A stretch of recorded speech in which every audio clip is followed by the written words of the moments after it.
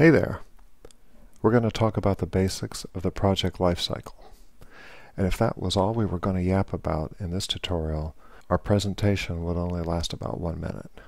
That's why we're going to discuss a little bit more on how PMI has organized project processes in support of the overall project lifecycle in order to build products and services. So here's what we're going to discuss. Product lifecycle, that's what that LC is. Project lifecycle, process groups, knowledge areas, that's what the KA is, and of course processes in general. So let's get started. Let's talk about projects and product services. A project refers to the work required to create a service or deliverable. The project is temporary with a start and an end, as you can see by those arrows. You'll also need a team to perform the work, and look at, here they are, awful happy.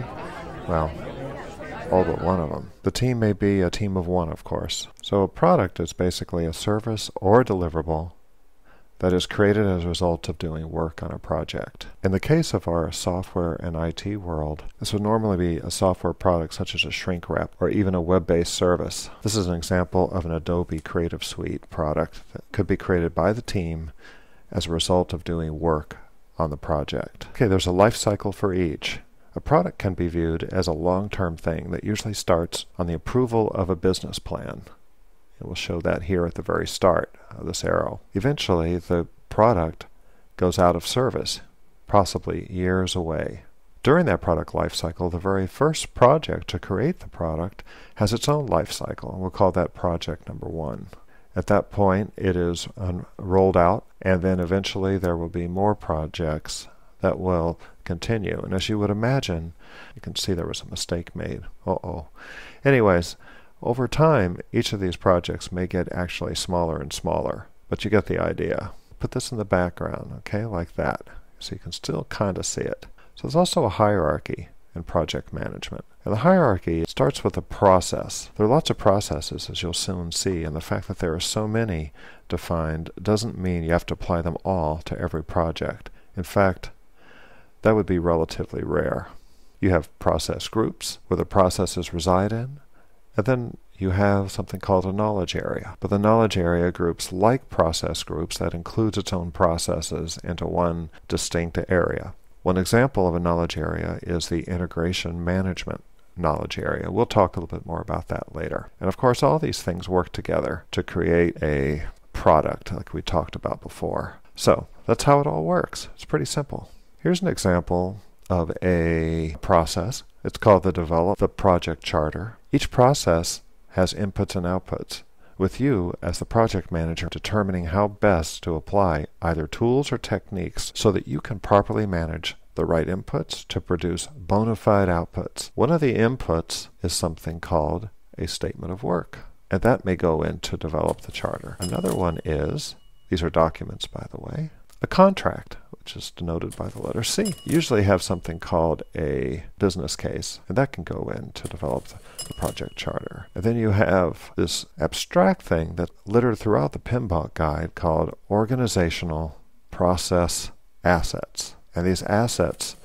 can be all sorts of artifacts or documents or history about how other similar projects have been performed in the past. That could be extremely valuable so that you don't repeat mistakes project after project. So what's involved in terms of tools and techniques?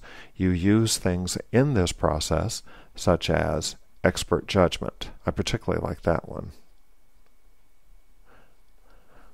That's where like intuition and knowledge and experience comes into play. You can also use something called mathematical models, where there are known calculation and algorithms that can help. Or you may have things like scoring models that may use things like statistics or ways to filter out all sorts of inputs to produce the output. And talking about the output, the Develop the Project Charter process creates generally a single, most important document. It's called the Project Charter.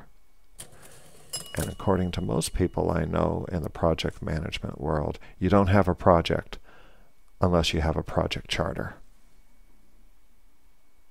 So I think it's time to erase all that stuff. I think you get the idea. On the left, you generally show inputs, like we showed. Over here, the ones I'm erasing. Taking me a while, I know. You have tools and techniques that are performed by you, the project manager or the scrum master, in the case of Agile. And then you produce something out of every process. And you may produce multiple things, but in this particular process, it's a project charter. So we'll erase that one. We'll evaporate that into the sunset. There we go. Okay, let's talk about process groups. We mentioned that before, and we'll start with the very first one. This is the initiating one. This is a process group that includes processes that defines and then authorizes the project. Key outputs in this project phase are project charter and project scope documents. This basically starts the whole project off. And you have another one called planning. Planning process group defines objectives and plans to achieve the project. The project management plan in the 4th edition of the PMBOK guide, or in earlier versions of the PMBOK guide, they called this the project plan, is basically the key output. Then you've got the executing process group. This is where you integrate people and resources to carry out the plans we've just discussed. This is where all the work's done. Then you've got monitoring and controlling, which I hate writing all that out, so I tend to abbreviate it and call it M&C. In order to meet project objectives, this set of processes measure and monitor project progress. Most of the processes here are centered on quality and change management. And of course, finally, we have the closing. This is where you've got a big party once you ship the product, and this is where the project is completed, the product or services is accepted or should be accepted by the customer,